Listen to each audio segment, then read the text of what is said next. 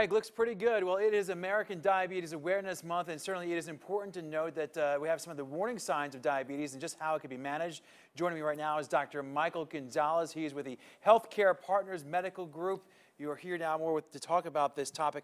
Talk about some of the signs of diabetes. Not all of them are always so obvious. Right. So diabetes, the estimated prevalence in the United States is around 12 to 14%. Over 30 million Americans are affected, but 1/3 of them may not yet be diagnosed with diabetes. And it's important to diagnose or recognize the signs and symptoms of diabetes early on because it can lead to dangerous complications such as vision loss, kidney failure, or loss of a leg, and heart disease. Diabetes, the early signs and symptoms would include excessive thirst, excessive hunger, excessive urination, unexplained fatigue, unexplained weight loss, or even unexplained weight gain, as well as blurring of your vision. Wow.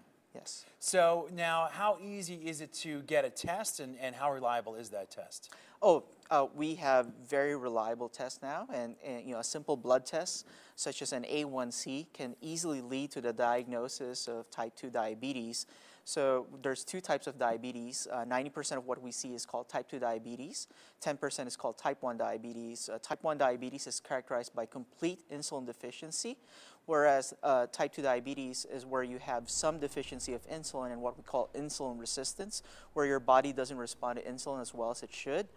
And if you have these signs and symptoms that we mentioned, you can go to your healthcare provider and get a test called an A1C test, which is a simple blood test. All right, now coming up right now is the window, really, if people want to make some changes, if eligible, to their Medicare. Tell me about that, what's going on? Correct. From now until December 7th is the period wherein those who are eligible to enroll can change their Medicare benefits.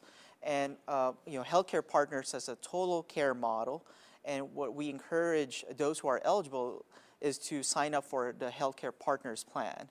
And the total care model makes sure that people who have diabetes, COPD, and other medical conditions or heart disease can get access to medical professionals that are experienced, board certified, and they can get the proper care as soon as possible. All right, Dr. Michael Gonzalez, thank you so much for your time. I do appreciate it. I think we're going to we got some breaking news over to Yasmin. That's right, Todd. Breaking right now around 11.